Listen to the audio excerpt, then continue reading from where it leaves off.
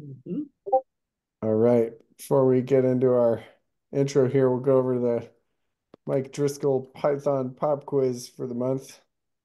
I think we talked about this one a little bit. I think we definitely got a clear answer in the chat, but we can talk about it a little bit. I'll pull up a REPL so we can go through it. But before we type it out, so we've got a class definition here for the dog object, and then we've got the initialization function, and we've got some local variables. The color is notably a dunder, whatever, underscore underscore, and the hair is a regular one. And we're wondering when you print this object for the color um, value, what do you get? Half of our options are errors. One's none of the above. Someone said blue. I think if it was not underscore, like the dunder thing, double underscore before color, that might be true. Um, but let's switch over real quick to REPL and we'll run it. I mean, but you could reference that from within the class, right? The same method. That's the idea, but not outside of it. Right. Mhm. All right, so we've got, what was it? Where's my thing? As class dog? Wait, I think we just, no, there's no parameters. All right, and then definition.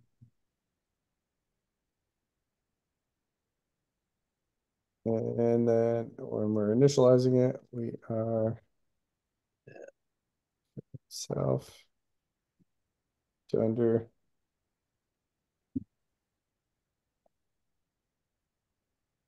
Oh, and I don't even know why I'm doing this. We're not even going to touch that, but okay. All right, and then so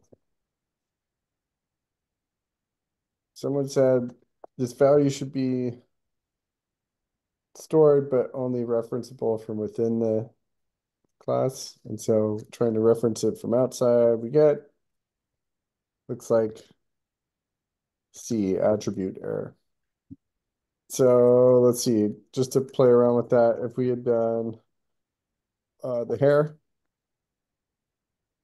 you do get long. So the dunder thing makes that a private thing. Is that what you were saying, Robert? Hmm. Yeah. Not so much private as I think the official Local. word is mangled. The Oh, I see. name Well, mangling. you can't call it outside of the same method. So Yeah. So its name, the dunder, the single dunder before the name as opposed to dunders before and after the name creates what's called name mangling. He has And this so thing called therefore munging. you cannot be recognized from outside the class, as everybody's saying. also, just so everybody knows, dunder stands for double underscore, which I just Mm. this second. Yeah, but it's also confusing because you would normally pronounce the second line of code dunder init, Right. Mhm. whereas this only has dunders as a prefix to the name, the identifier. Right. Hmm. Tricky Mike Driscoll. Good stuff. Come talk to us about John Deere. Mike Driscoll, good guy. Hmm. All right. Yeah, let's get into it. Welcome everyone. It's April 4th. Who knows what episode of SacPy this is? It was started by this guy, Josh Miller, back in 2017. I think it was a February. Generally be cool. This is the code of conduct for our parent organization, SacTech. And we haven't had any issues in a while, so I won't do a full read through. But generally, we encourage participation, so don't hold your questions till the end. We like inline conversation. And if you're feeling shy and you'd prefer to be called on, you can raise your hand or use the chat. Or if you're, decent at the timing, just drop in. But no sound bombing, please. You've been warned. I'm gonna edit it out anyway if there's anything not worth keeping. So just mess with the flow.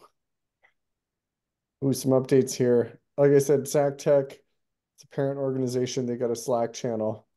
You can find them at sactech.com with the dash between the Sac and the tech. And we also have a Discord channel that's run on my company's server, Brazen Studios. You can get there by www.sacpy.org, and that'll invite you into the SacPy channel. Or you can take a screenshot of the QR codes. Mm. Guess you'd have to take a picture of the screen, or can you access a QR code from a image editor on a thing? I don't know. It seems Probably. probably, yeah, right. And we're on Twitter. Tweet a little bit. I didn't tweet so much in the last month, but sometimes I tweet a lot. Anyway, it exists. We exist on Reddit. Um, yeah, I don't know if now that Reddit's IPO'd, I'm more or less scared of Reddit. Because every time I've posted there, it's led to Zoom bombing. It's the beginning of the death of Reddit. Yeah, Mm. right. 100%. End shitification. End stage. Oh yeah. I mean, just it's right in time, right? Like all this Gen AI stuff, and then the only well moderated community on the internet Let's go because back to IRC. nice. Oh, we should set up a SacPy IRC. We got some Facebook groups and pages and stuff. Well, And Twinkles is pecking at the screen with the QR code, so she's a fan. oh yeah. Yeah. Oh wow. Maybe Twinkles can just like navigate to the link through the QR code. No, that's not likely. We also have a YouTube channel where we publish our exports from these meetings. Some good stuff in there. We had a couple good ones. We did Python in a nutshell, folks, last year. NumPy guy too. So Travis. All right, now is the time to turn on your camera and get some screenshots for the next round of Brady Bunch photo. I need to sit down and well, I need to finally I should probably make a script for this. In And do Python. yeah, I've been just using an image editor, but at this point, yeah, do it in Python. Well, tonight's about Python imaging library, so all right, I'm gonna drop the share. Ooh, don't turn off the call. That'd be bad. Whoa, whoa, Twinkles is in our face. Twinkles, you're out of focus. All right, everybody, try to look intelligent. Nice. Oh, you're killing it, Twinkles. All right, nicely done. Okay, so before we get into this evening's presentation, it's the time of month. Okay, did I do this right? I don't think I did this right. I'm gonna do a new share. That's what I wanted to do. Yeah, the background. So Mm. 4 times a year, I do a quick update on things that are going on in the Brazen Studios world. This is going to be the fastest one yet. And why? Well, I can't talk about it. All right, up next, we got Tanim's gonna show us some cool stuff with the Python imaging library. All right. Oh, And how do I share certain things? Do you need to yep, hand me the ball or something? I always forget this. yep, hot potato. It's on to you. All right, let's do this. Start the share, and it's tell me which ones I can share. One, two, one, two. Wait. How do I do this? One, two, and also here. Share those three things. So you see this command line thing? I just press clear, right? I see things. And you see this thing here, the keynote presentation. So I'll start off with this. I was feeling more snarky than usual because crap doesn't work, at the place I work. And so I just decided to put up this this yet another thing on the outside of my office door. It's one of the funniest scenes from Kids in the Hall. And if you know where I work, it's kind of ironic because I work in a limited area. You're not allowed to bring in your phone or any kind of recording device that's recording at least video. So, of course, I put a QR code to the YouTube clip, which is here. And I was thinking, a few days ago, I was brainstorming, well, maybe I'd like to create some kind of a business card or one of those things I can share. Or maybe I want something that's like metal, but with a cool color and a design on it. And so I thought, what color should I make it look like to, make some kind of cool thing, at least cool to me. And I asked some friends around, how do I do this in some tools they use, like Adobe Acrobat, or I don't know. I actually don't know anything about, image editing tools that you have to pay money for. And they're like, yeah, I think you can do this in Adobe Illustrator, but I don't know how. So I thought, well, actually, there's a neat Python module called Pillow, which is the son of the successor to something called PIL, the Python image library. In fact, you import it the same way. And one of the nice features is you load the image of a lot of different kind of formats, PNGs, JPEGs, TIFFs, some other stuff. I don't think the vector formats like PDFs or SVGs. And one of the nice things is it'll give a NumPy array representation of all the pixels in that image.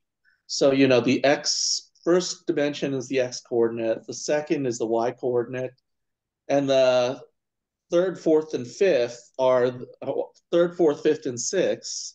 It's actually a three-dimensional array. The last four indices would be the they would be the RGB alpha value of that pixel. So at this point, you want me to get to it? If anybody wants, I guess if you have your phone, this is an opportunity to take the picture to see what I'm talking about, what I have on my office door. Yeah. But with that, I'll show you basically how I got from this to this, all in Python.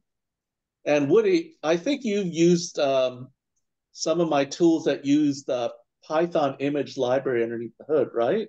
Yeah, Like the thing to automatically crop images. Yeah.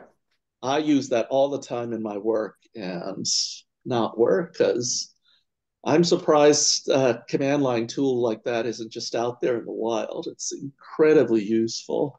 I mean, And couldn't you use FFmpeg for that, or is that just for videos? a what? Couldn't you use like FFmpeg to like crop that kinds of stuff? Yeah, I guess you can, but it's really overkill. You might be able to. Yeah. It's basically you just take the first non-white pixel and the last non-white pixel in X and Y. And those are basically your bounding box, and then just create a new image where that's what it is. Hmm. That's all it conceptually is, underneath the hood. So with that, I guess I could go to using the Python image library to take stuff in as NumPy arrays and do a little data science application too. So this is also an application of showing the indexing and assignment you can do with NumPy uh, rather than something you try to, use the standard Python for loop syntax. So with that, here we go. So here's the initial image, you know. Can you guys see what I'm doing right now? Mm-hmm. So we see your Jupyter notebook. You added Yep. one. I'm going to see if I can just create something like image dot from array, this image initial dot show. See if this works. Do, do, do, do, do. Yep. Okay. It's also a nice functionality in the pillow that it does this sort of thing. Excuse me, I have to, my parent is trying to take uh, pop some keys out of this keyboard. So I've got to close it. God, Twinkles. She really is a toddler. She's basically, as soon as I'm not paying attention, she tries to misbehave. And it's actually a laptop I'm taking on work travel with me. So I think I don't want it to show up at my office with stuff, some keys popped out of it. No? Yeah, makes sense. Yep. So here's I think we've just gone here. Let's go. This is the thing. This is the do you see this command here that I did? Numpy.where. Yep. It's a fun way of, basically identifying the the elements of the NumPy array that fit some properties. In this case, I'm just saying all the pixels in the initial image that are white. And as you can see here, there's some detail in here that I found out right before I talked to Woody.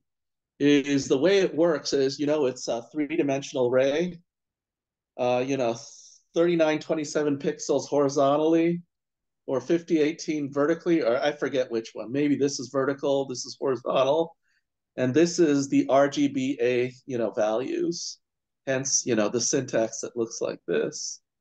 And the thing that at least I noticed eventually is, basically, uh, it repeats the, horizontal and vertical coordinates repeat every 4 times. They're duplicated every 4 times for each of the R, the G, the B, and the A.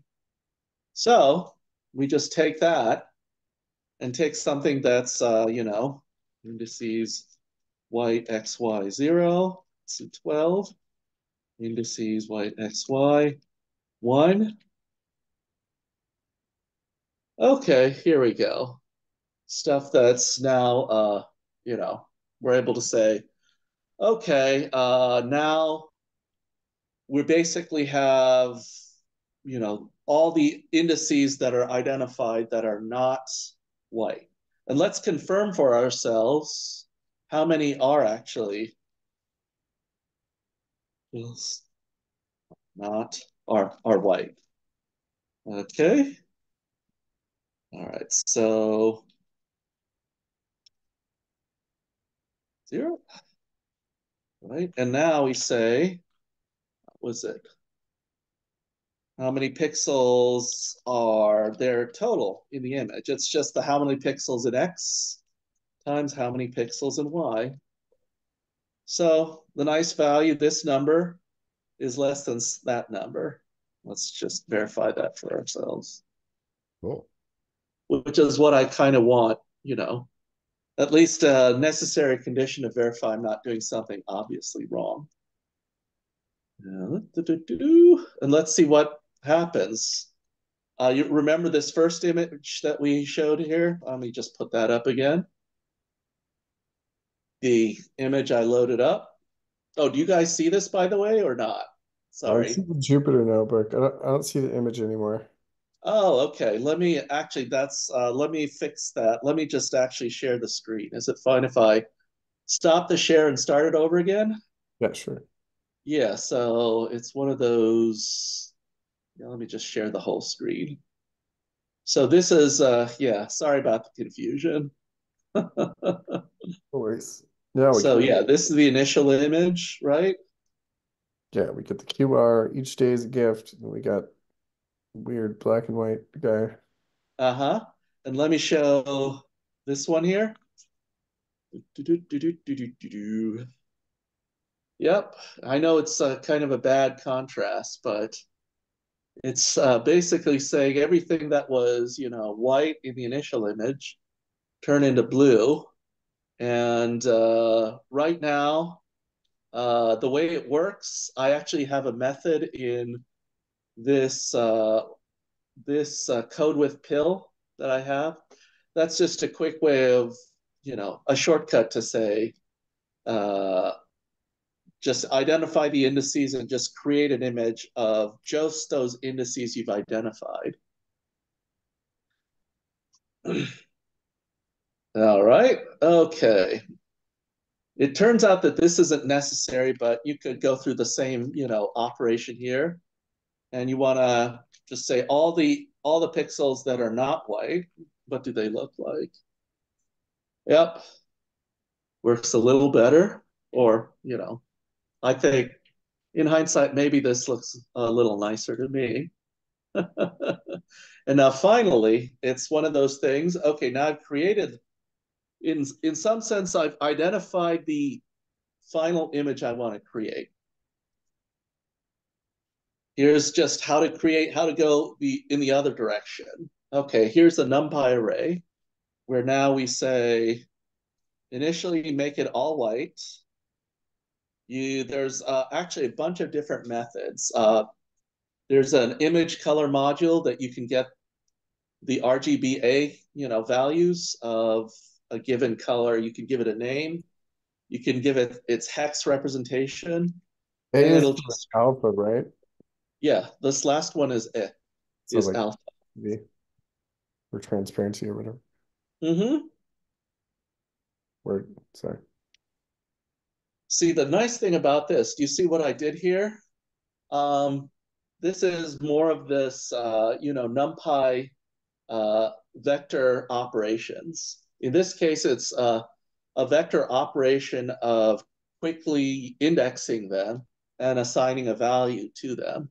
I timed it out when I just did a for loop, but by basically for, any index value whose value is this and y value whose what value is that, explicitly set that, uh, entry by entry, its value color to this RGB alpha color. And I think that took like 2.5, 3 minutes to do.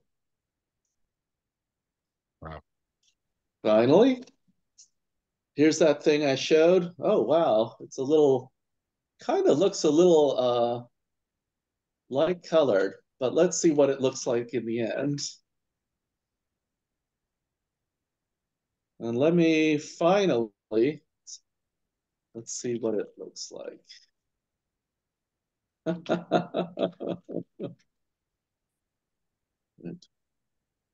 Open. 4. Uh-oh. So this is another thing, I guess. It's one of those things where it looked fine on my work laptop and kind of looks more interesting on my personal laptop, MacBook.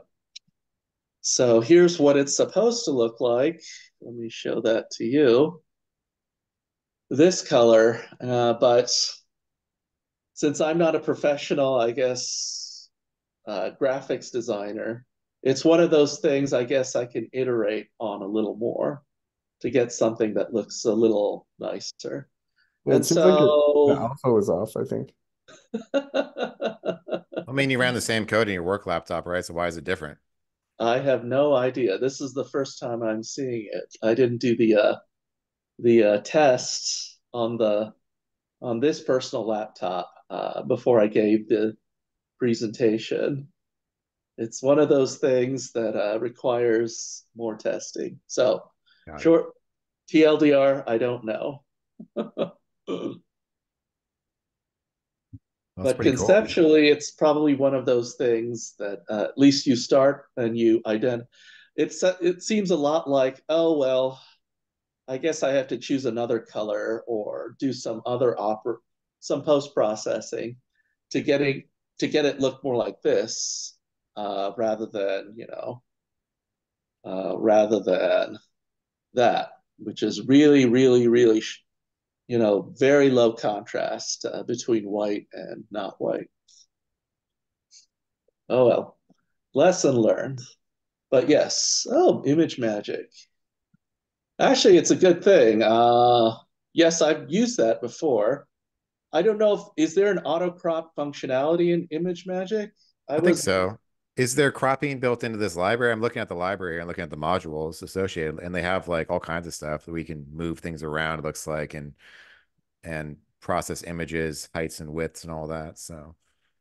probably So how would we use this like professionally, like in a project? Is my first question here. Like, how does this kind of come into place? Maybe you're making an app that has to process images and change things about them, right?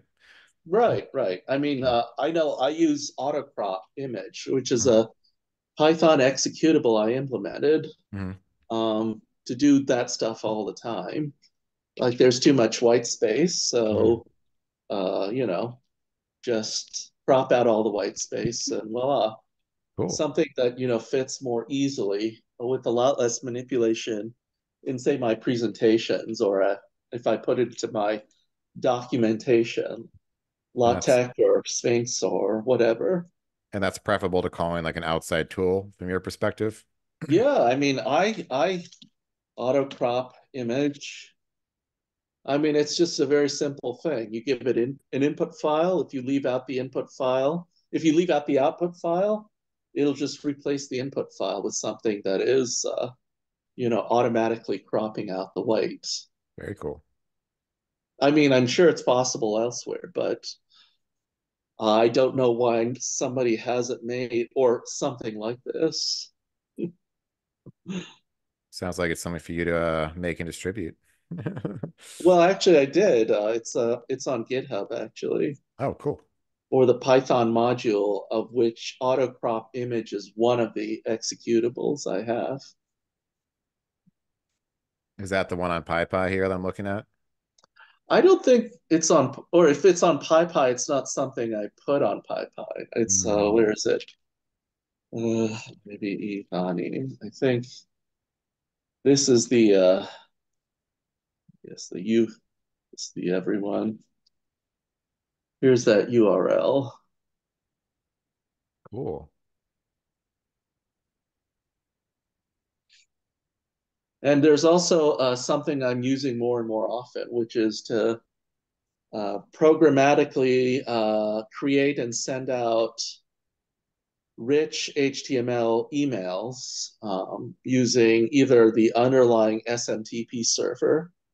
I use that mode at work, or uses Google, I guess the Google email API to distribute it.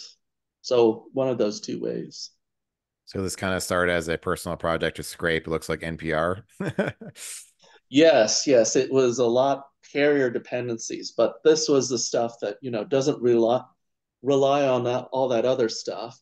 But Very other people have said they find it useful. Like, I think Woody, you mentioned you've used it a little bit. I think, Yeah, I poked around with all the stuff you shared. Yeah, I yeah, know. yeah. And there's also some people at work who've, you know, imported this Python module for their work, because of tooling like this. I think they use it at an API level, less than just the command line tools. Cool. But it's just that stuff that it actually, there's some Sphinx documentation behind it. I can show. Cool. I definitely recommend publishing this in PyPy.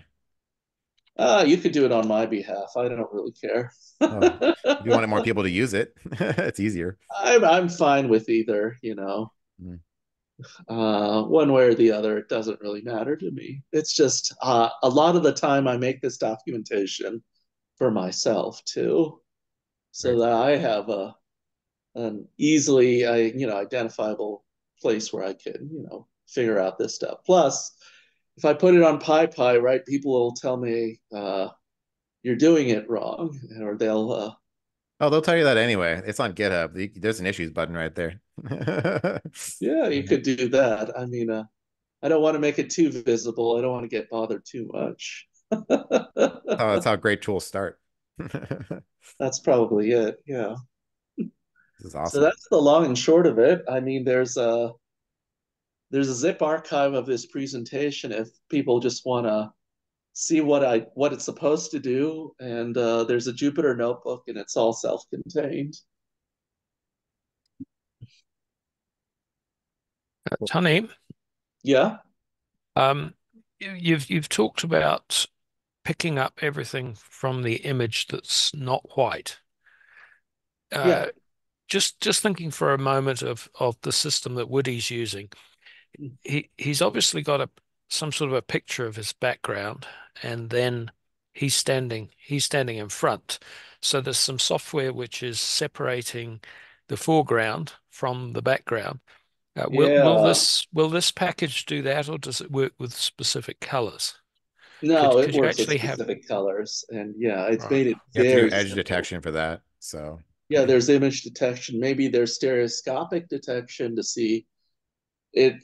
It thinks you're only so far away, or this part of, I guess, the middle ground is so far away, and everything it thinks is closer, it actually shows as yeah, the foreground image, the person, and everything further away goes into the background or Oh, something like I do that. like well, OpenCV for something like I that. was aha, right. Yes, it's probably a different tool, isn't it?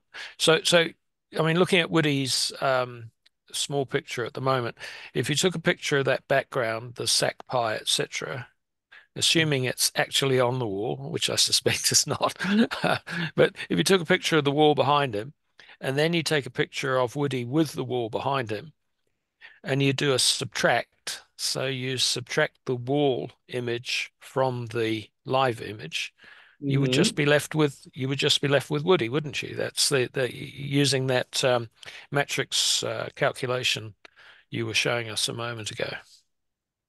Maybe there's some kind of vectored operation Yeah. happening in the hardware. I'm not sure actually.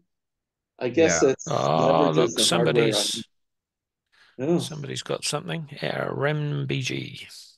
yeah, I would use OpenCV for that. That's exactly what it's designed for, are those types of yeah, Oh, yeah, operations. And possibly. that is based on NumPy and these same libraries we're using. So, but very somebody good. much smarter than us has already put all that stuff together. Hey, I've got a question. Is this library you developed, does it work well with TensorFlow? Because I could imagine that this Hmm. image processing would be useful if you're doing computer vision. I guess there's OpenCV stuff that, OpenCV is the answer for that for sure. That's the combination.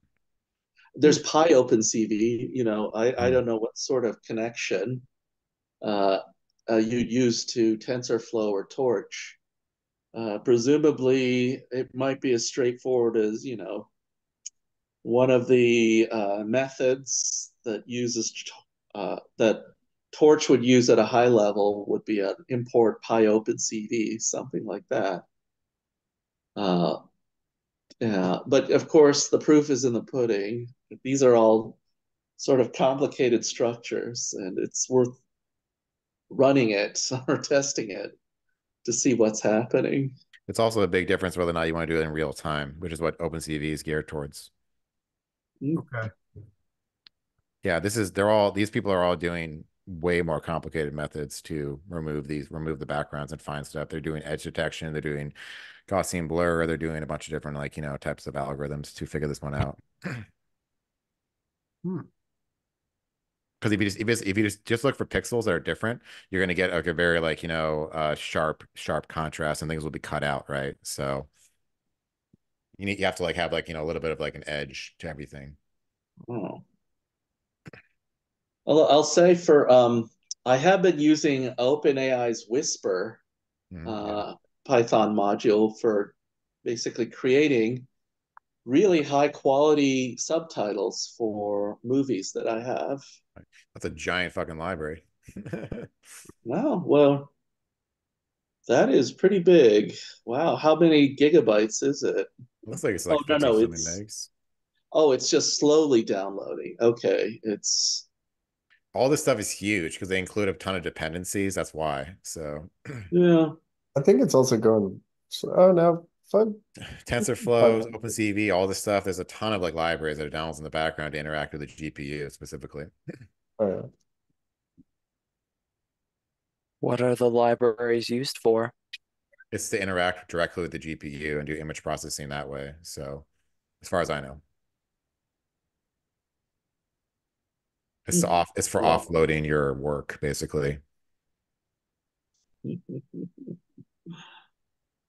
trying to pull up a decent. I could either use a GPU or a botnet, right? I guess the GPU is being a better citizen.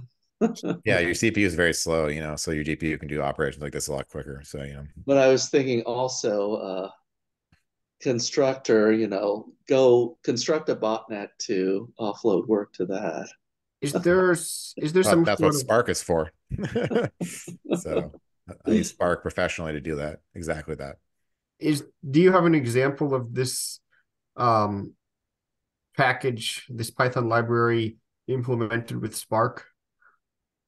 Mm, Uh, Not off the top of my head. I mean, I could I probably mean, find one, but Spark is, I guess, in Spark you'd have some Python modules, right? Or well, Spark is just Spark a is just is it an engine or a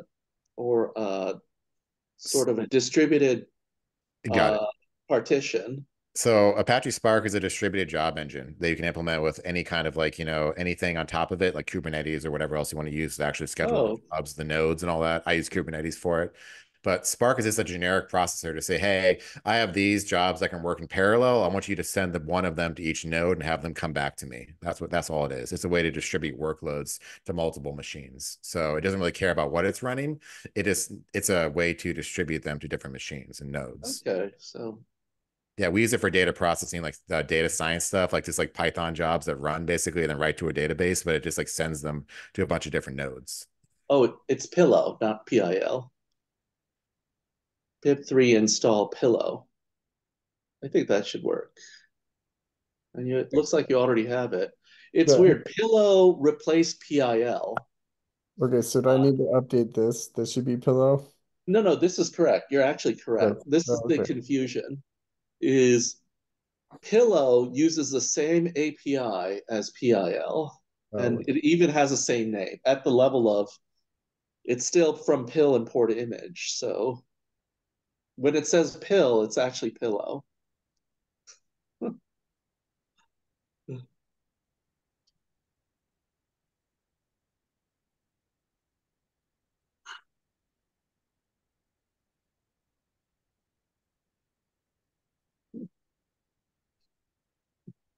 do a thing.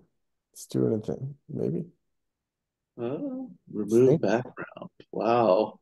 Yeah, there's a lot of ways to skin this cat, obviously. It depends on how many modules you want to install. Yeah, right. Wow. Okay, so that should have given us oh wait, no, it's still going.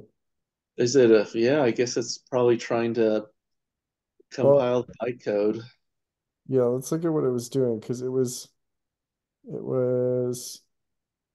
wait, why am I not in the reason response? Yeah, that's where we were looking at.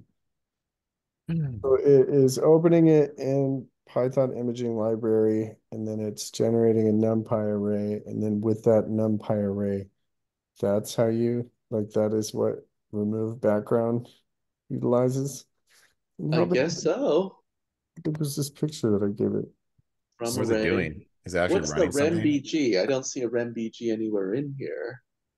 Oh, there it is. Rembg.remove. Okay. Yeah, this part. Oh, no, get bigger. There we go.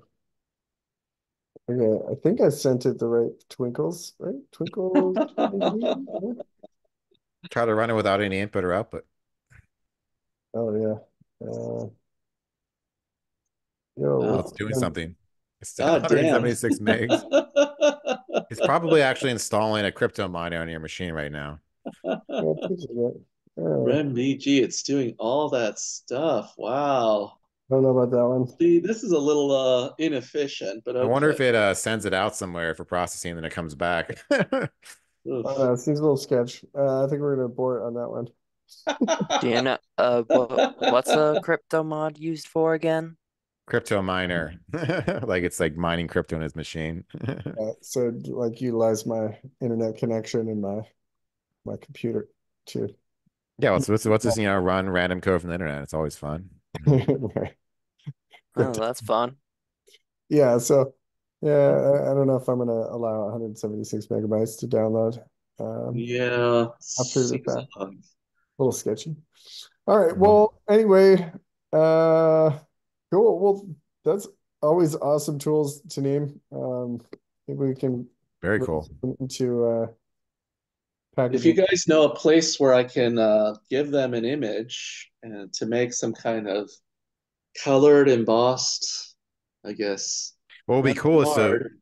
use your library to make a little Flask app or something, and like a little just like small like web application, and then have like an input and output button, and just kind of use that for like a demo to get people to use it maybe, or just to play Oh, I around with. did have a demo where I did that. It Yeah, that'd be was cool. demonstrating web apps, which was, remember the Ashley Madison hack? Oh Sure yeah, do. where they like all the like contact info was released. Very That's similar to the right. thing that So I I found actually. downloaded a torrent of the hack and just focused on the emails. So it was sort of an icebreaker at my 20th high school reunion, where this was a Flask app that hosted basically a website. It asked you for your Google contact credentials. It was a quick way to learn, Python web app programming, as Yeah. well as an introduction to OAuth 2 and how Google does credentialing through, its Python API. So, right, it asks for your permission. It'll just scour your contact information and essentially did a set operation on the See if you're in database. it.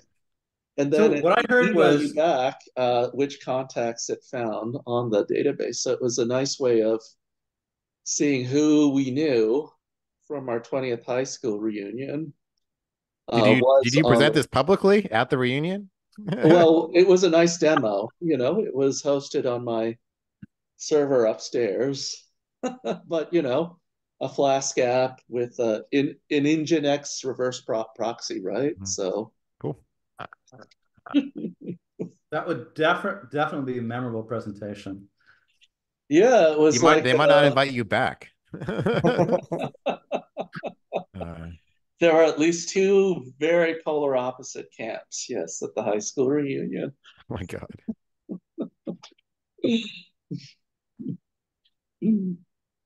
Yeah, a little intense on the ice breaking. Like, hey, This is a side of Tanim I data. wasn't expecting. I remember, yeah, the ice breaking was my 20th high school reunion, so it was in 2017, fall of 2017. So how many people have been following the whole XZ hack, the library injection, as I'll call it? I've heard stories about it. I checked my Linux servers, and they shouldn't be vulnerable because they're earlier versions of XZ and LZMA It's 5.4.x. So one of the best industrial espionage stories that I've ever seen in my entire life because it was multiple years in the making, right? So this it's guy did commits for years, like leading up to this. I can't even believe like the amount of like time that this guy put into this. So just a wild story. I mean, they're gonna make a movie about this or something like. Is the XZ hack at all based on SQL injection? No. So the XZ hack oh, is somebody that was contributing to the XZ library, which is a compression library that was used for all kinds of stuff, right? So he was contributing for years and years and years, and he basically put a back door into it that was almost merged upstream into like all major distributions. And if they had been merged into more distributions, it basically would have said that, hey, if you have this particular private key and you're connecting to this server, it was a vulnerability that was connected to SSHD. So it made SSHD vulnerable by having that library on your system. So just an absolutely wild supply chain hack. And the only way they found it was some random engineer, some nerd from Microsoft, was troubleshooting SSHD login times, and he was timing it, and he noticed it was slightly slower when using this library. So just random occurrence, like nobody really knew about it, and they somehow just found it by the good of the community, basically, right? So it's a wild story. So in his case, people were happy that it was found. Yes, 100%. 100%. I mean, and there's so much to this story, right? Was that guy from Microsoft really just like a random person, or was he somehow connected to something bigger, like a state-sponsored kind of situation and all that, and it kind of like ran through him? Or and like how did this guy, like who was this guy like contributing like for all of these years?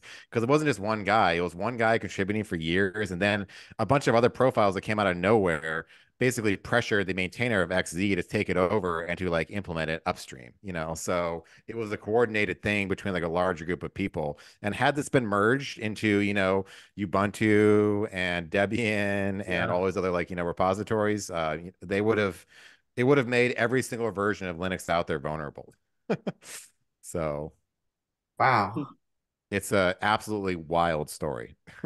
And also the bash script itself and all the code itself is fascinating to read. So with all the obfuscation and all the work put into it to like it was part of like the I think the build process. He kind of hid it in the build process to where you never even really notice it. It was hidden like in a check basically.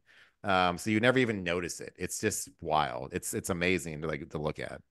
So It that's makes my you Did the NSA send him a message, kind of gritting through their teeth, saying, "Thank you"? Well, that's kind of like what we don't know, right? Was this the NSA like going through this dude from Microsoft, or like it's probably a state-sponsored hack. Like the amount of like sophistication on this is just incredible, and it's years in the making. So or something like that. I wonder if it's the only like X, what was it? XZ, XZ. XZ was the one that was found. But if I'm going to be implement put on this persona for years, am I only going to do it for one library? Well, that library is used in everything, including SSHD, right? So it's a prime target for like a supply chain hack, you know, and also this shows the problem with open source and like hoping like that random people just find this stuff because how much of this has slipped through the cracks, you know? We don't know. You know, it's a problem. Maybe we have lots of sophons or just the one sophon. Oh Although man, they would need to, three body they just make problem. us all vulnerable to each other. Stars have, oh no, as far as I'm concerned, all Linux you know distributions out there probably have backdoors put into them by governments that we just don't know about. 0 days everywhere. Like there's no way we'd ever know. So Well, my machine seems to be running fine, and you're fine. They given don't what care I about you. do, there's no jackbooted thugs, at least knocking on my door. So, It's just a wild thing to think about. And this isn't the first one, right? We've seen similar supply chain hacks like recently as well. People trying to modify packages used by other people for other things. You know, this is an ongoing problem that highlights the issue of open source software in general and how we deal with this as a community. And we don't really have a solution to it, right? So Do you keep saying open source software? What makes you think that the NSA don't have a quiet chat to Microsoft or Oracle or Google or whoever? we don't know. Given that those organizations, yeah, well, you keep saying open source as opposed to proprietary. So I was just picking up on that because remember that our friends at Google and Microsoft are only too happy to obey all sorts of legal requests to provide private information or what we think is private. Well, XZ is open source. It's an open source library that's used, right? So, I mean, that's why I'm saying that. So, um, I think one flip side of that, though, that's interesting is that, to your point, this guy got pressured, and for years they were, you know, this guy was adding to it for like this final moment. But because it was open source, uh, some guy found it and as part of the open source community and stopped it from getting put yeah, he in. figured So out that on this depending on what version, side you're on that, right? yeah, between these two versions, something changed that made SSHD slower for no apparent Right. reason, Yeah, right? half a second, I think, or something like that is what he Yeah, found and out. But to that extent, it was stopped because of it was open source, right? Because you have different eyes on it. And there was this one person who, yeah, out of how that's my many? point is that we were relying on like this like random one person out there Sure. to find this stuff. Sure. If he hadn't found it, I mean, we're all if that's it. Like that would have been like the crime of the century, right? Right. So But he did though, right? So that's kind of the point of the open source, the protection of it he is got this having, one. yeah, this one, you're right. Yeah. No, I hear you. That's my point is that it's kind of scary to rely on the community sort of in a sense. And this goes back to the whole, you know, how we deal with like open source software versus private companies owning everything and not having them be auditable. Just some food for thought. Oh yeah, it's definitely a good topic. It's like having 1,000 eyes that aren't paid versus 100 eyes that are, Sure. but less attack vectors on potentially that smaller surface area. Yeah, and then you wonder what can you accomplish with 5 eyes? Right. Right, which is why you see so much open source to a degree for both those reasons, but obviously not That's perfect. why each day is a gift. Right. Stay safe, people. If anybody went to that URL. I haven't. I've went to it. I haven't got a chance to It's fill this from yet. the chat. Is hacking illegal? Certainly not. Only if you use it for bad things. We're all hackers. We're all hacking on stuff all day long. Yeah, hacking is just using something in an unexpected fashion. Or hacking is making something cool. The origins of the hackers are people that were makers. The makers nowadays are what hackers used to be. Fair enough. Yeah. There's definitely a subset of hacking that gives all the rest of it a bad name. Yeah, black hats. Basically people trying to like mess things up. Hey, I've So, got a question for everyone here. Do any Hmm? of you use Python to control hardware? Like motors, H bridges, microcontrollers? I Oh, don't know too much about Python to do that stuff. We've had some people that presented on running a ham radio antenna. yeah, yeah. I think you have a recording of that, right? Yeah, that was Dan Quellen.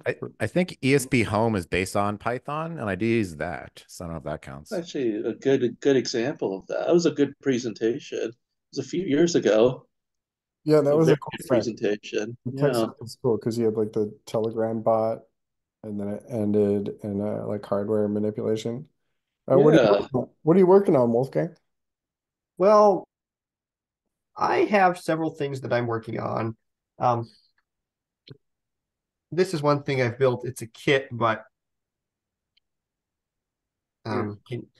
this is the Geiger counter. That's one thing I've built. That's Oh, cool. nice. Um, I'm actually sitting in a home electronics lab right now, and I have these DC motors. Let me just take this thing. Like this things like this that I'm controlling with an H bridge and an AT Tiny 85 microcontroller. Um, I have this chip programmer. I've got Arduinos, and I've got a 3D printer, which is right here. So Nice. I am currently. I used the library called what was it called? Pyformata, and it allows you to program an Arduino with Python as long as it is connected to your computer.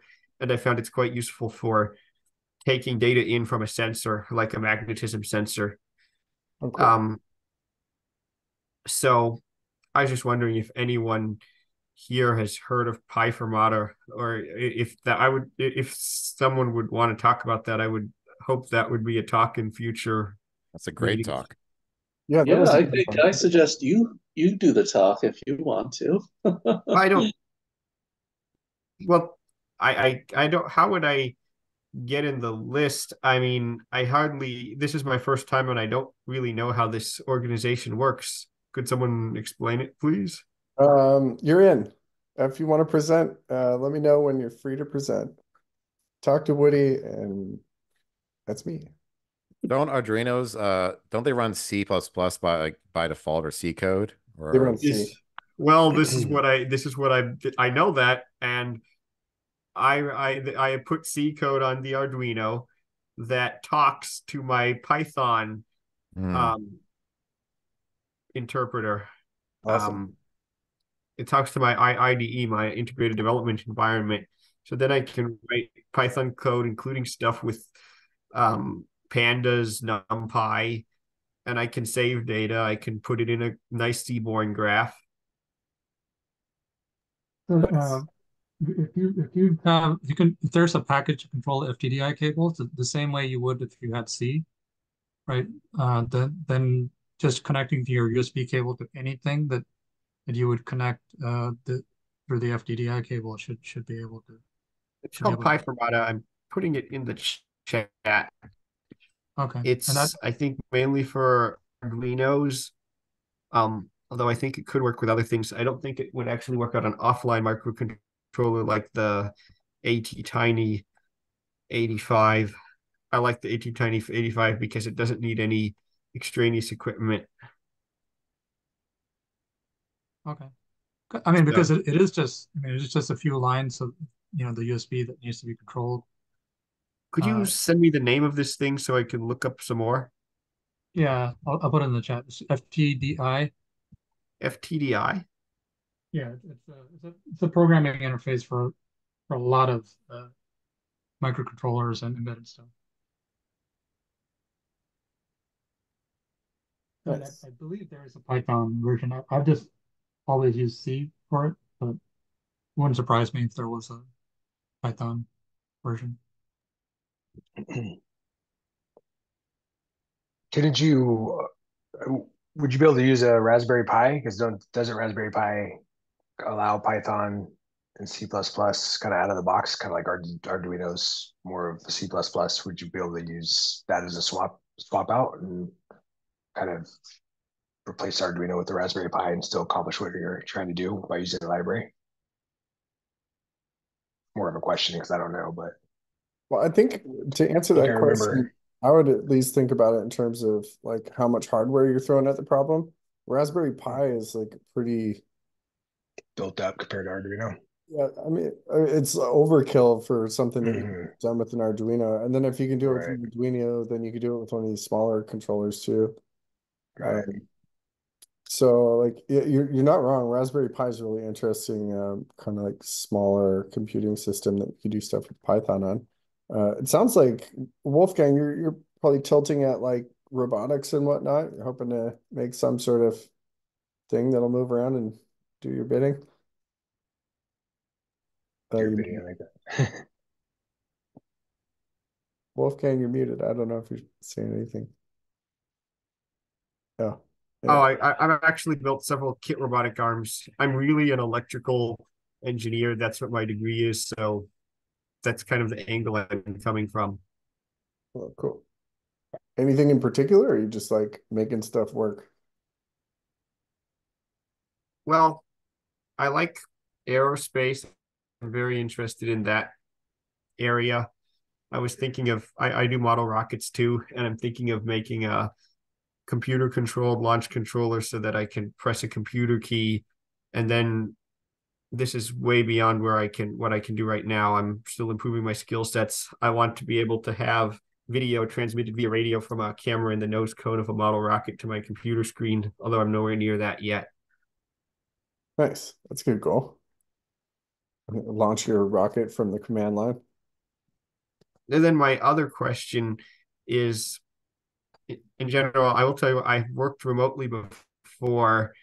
What would be the best approach to take if I've had a few years of programming experience, I live in a remote place, and I want to get a 100% remote programming job?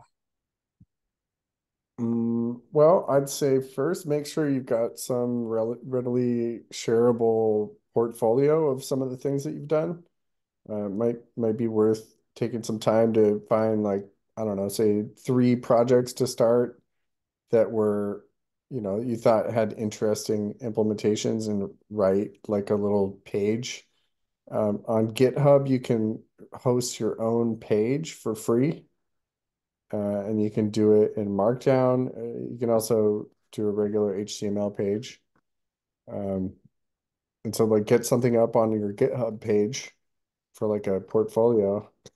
And then I don't know where your Well, resume is at that, but I have a maybe. website, right? Oh, okay, cool. I Yeah, so have a web. build the portfolio. Like having something that can show what you've done is crucial. If you can make a video about it and put it on YouTube, that goes that much further to adding some like richness to your to the experience for whoever's like going to be going through and saying like, can Wolfgang do this job? Yeah, I think so. Well, why? Well, he did this thing with Arduino and then he did this thing with the rocket and this other thing. So let's give them a shot. But yeah, get your resume out there. Do you have a LinkedIn? If not, Yes, I have LinkedIn and a website. Right now I've got an LLC called Bibliocortex. oh, cool. I've done some web development. I have a website, www.bibliocortex.com, with a few things on my GitHub page, but I'm building it up this year. It's not complete yet. Nice. So a And lot then of one more people, question. Is Spark a must-have for Python? Well, that's like the PySpark, so like the Apache Spark thing. Yeah, Uh, that's what I'm learning. yeah, I think it's valuable to know how to use distributed systems like that, especially anything coming out of Apache. It gets used pretty widely. I wouldn't say it's a must-have, but for certain jobs it'll be a must-have, definitely. I think there's a lot to be said for like looking up a particular tech because someone says like, hey, we want to hire you, but you need to know how to use Apache Spark or something like that. And to be able to go, okay, I don't know that. Go hit Google or ask ChatGPT, what is PySpark or Apache Spark, and then be able to do like a hello world with it. Um, and then maybe do some sort of, recipe from some tutorial. That's awesome. And then if you can build it into your own system, that goes a long way towards building your skill set as well as being able to build your portfolio and show that you can do it. But for all jobs, no, definitely not a requirement, but for some, yeah, absolutely. For example, I don't really know PySpark or Spark. I guess the PySpark's the library for it, but my understanding is Spark is like a pub sub model, right? Where it's kind of like a flexible mess or distributed system. Or no, you can implement a pub sub with it. I don't know. What's your area of expertise personally? Me personally, I came late into the engineering game. I worked a lot in like user operations, and then I studied human computer interaction as a specialization for cog size. So I kind of live in the like user experience space. Um, and then kind of working with engineering. I don't know, I guess I'm like a solution architect basically. Find a weird problem set and then come up with a novel solution and then prototype it. Which Like, which libraries do you use every day, and which IDE do you personally use? I'll answer IDE first. Definitely Visual Studio Code, possibly because I'm locked into a Copilot um, thing, subscription.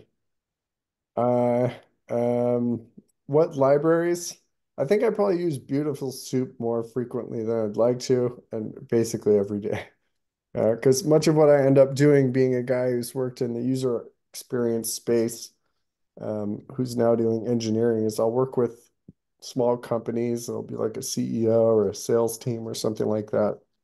And they'll say like, hey, we want to get all this information. Here's a website, find us all the professional information on there because we want to work with the companies that are doing this particular type of work. Go get it. And so, I'm like slogging through some like Web 1.0 website that's some de facto city system, but it's got all the information that's held by contractors. And so I just end up wading through a whole bunch of like randomly generated human generated data that's sort of digitized and then generate data sets. I do some other stuff too, but I guess I like to think of it, my problem solving in the sort of like user experience first. I don't know if that answers your question. Yeah, I've heard of Beautiful Soup. Um, Yeah, it's good for like if you're dealing with like XML or HTML, things like that. Because yeah, the internet is a bunch of soup. It's beautiful soup in the end, but when you look at the page source, it's soup. So I'm trying to go in the direction of data science and machine learning. What do you know about that region, and what are the best, in your opinion, what are the best libraries or technologies to master for that? Oh, Rob asked, while I answer this, could you share your LinkedIn/GitHub? Okay. All right, so machine learning. Well, we're a Python group, and it seems like the zeitgeist right now is all about PySpark. You could look at a competitive thing, TensorFlow, Google's tool set. Um, I still want to get good at that one. Um, I guess if you're going to be building models, that's maybe where you want to be. These days, new models are coming out like several a day. If you want to like, are you familiar with Hugging Face? Yes, I've been there, but I've used the models, but I've never actually um, contributed anything to it or modified anything from it. Gotcha. Yeah, that's definitely a repository for what people are doing with machine learning. I wouldn't profess to know a lot about what's the latest and greatest, but I think it's a cool space to see what's performing well against various benchmarks. They have like a LLM leaderboard where they're constantly benchmarking updates. Uh, SOPA says you need luck to find a 100% remote Python job. I've been trying to get one of those for the last 6 months. Yeah, SOPA's that's an interesting point. I think we're definitely in a weird spot with the market for a number of reasons. There was a huge round of layoffs in the tech industry that started over a year ago or something like that, that I think was largely driven by tax bill that went through. And I don't think that's a bad thing on a long term, but in the short term, it affected the tech community.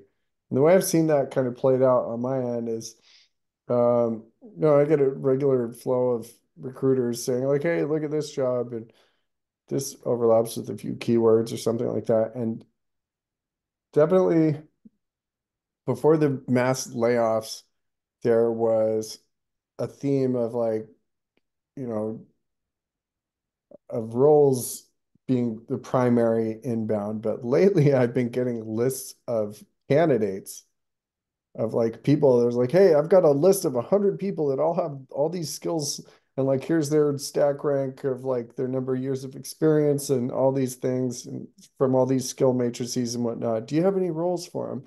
So because of all the layoffs and whatnot, I think we're all kind of, if you're looking for something, you're all up against a whole bunch of people that are looking for things. So I don't think Sopas is wrong. You just need a little bit of luck. Um, but a little patience too. I think you got to also just keep getting out there, keep talking to people. If recruiters reach out on LinkedIn or on email, send them an updated resume. Say, hey, yeah, call me. Send me a test or something. I'll pass your test. Um, Hopefully this all turns around in coming years. Who knows? Maybe AI will take all our jobs, and all we have to gain from all of this is that we can all think like programmers, which might be a good thing in the world of LLMs and prompt engineering and all that. But won't there be a huge number of people making the AIs? Yeah, well, that's definitely where it's at right now. So I don't think you're in a bad spot trying to work on the machine learning. That's a golden skill set right now. So if you could do it, well, yeah, do it. I want to take it and then apply it to industries that I know that in engineering, there's a lot of things that aren't super computerized yet. And I think that I could make money if I could turn um, machine learning models into something that controls machines, maybe in light industry, Hmm, small scale industry. nice. Interesting. Well, yeah, AI for everything or machine learning for everything is definitely That's what's raising the money in the venture capital space these days. So Yeah. Well, Wolfgang, there's can you hear me? Yes, I can hear you. Okay. Um, in LinkedIn, there's a number of groups for machine learning, right? So you can join those groups, and you can also, and there's like different people to follow as well. And I'm in some of those, right? And also, we can send you a link for the group that Nitin and I run. But yeah, that's applying it to the machine and manufacturing space, I think, is a really interesting area. My other question is, does publishing a scientific paper get you a higher place in the Yes. queue? Yeah, especially if you can get a lot of citations for a machine learning paper, I think that puts you pretty high Yeah. up there. How did you find out about this group? Um, I just looked online. Yeah, so in Meetup, right?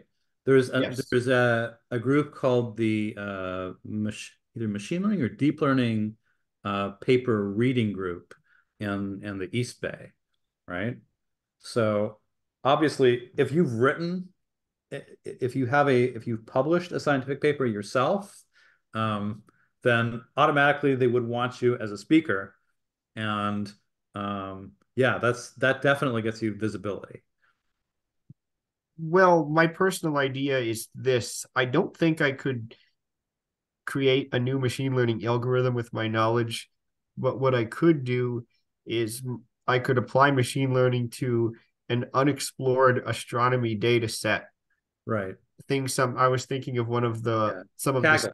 the sky Kaggle's good. surveys, and then Yeah.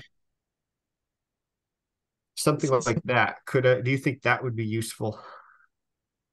Yeah, so I think Robert was trying to say there's a place called Kaggle.com where a lot of data sets Yeah, are I've been there. yeah, and I think and maybe some other people on here could Yeah. You elaborate, can but you can find evidence on Kaggle. I yeah, found I found something that's more obscure on the NASA website called the Planetary Data System, and they have data that I think hasn't been touched by as many people. So if any of you are looking for, I can send you that link if you want. If you want some data that may not have been, I went on Kaggle, but what I'm thinking is that I don't want to just do a data set that I don't want to do the 10,000th analysis of the Titanic data set or So what's your math background? Have you've had I'm a like math I was a math minor. So okay. I've had calculus 1 to 3, differential equations, linear algebra, but no abstract math really. I haven't done any proofs. I've No, done no, that's yeah. totally cool. That puts you on par with everybody else, right? If you So, have linear algebra and calculus, you basically have them. that's me. Yeah, yeah. Yeah, that's the usual CS engineering background, right? Uh, That's me. yeah, so you're good. Yeah, look into Kaggle, look into like uh, uh, what's the name of the Coursera course? Nitin?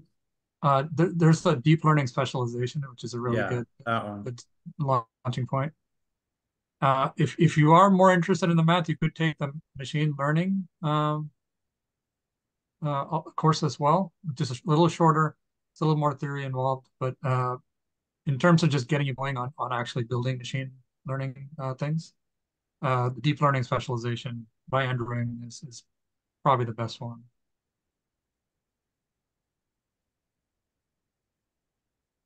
Hmm. Well, thank you. Could you send me a link? I'd love to know more if it's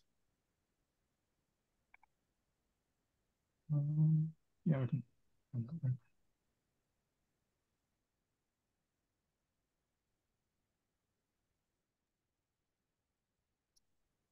I heard NASA is trying to do like a moon time zone thing or something like that.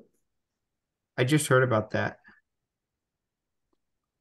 Is the eclipse on Monday supposed to be visible for California? Or is that completely- Yeah, totality goes from like Texas and then kind of up the eastern seaboard. I think California will see the August one or something. But we'll see some amount of it. I think we see like 80%, I believe it was. Yeah, the 8th.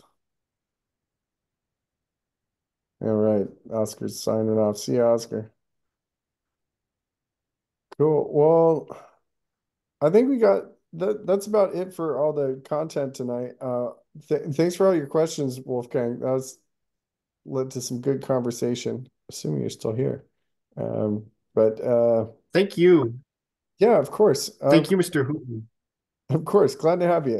Hopefully you show up in the future meetups. It was a fun chatting with you. But I think I'm gonna wrap it up I here. will. I will.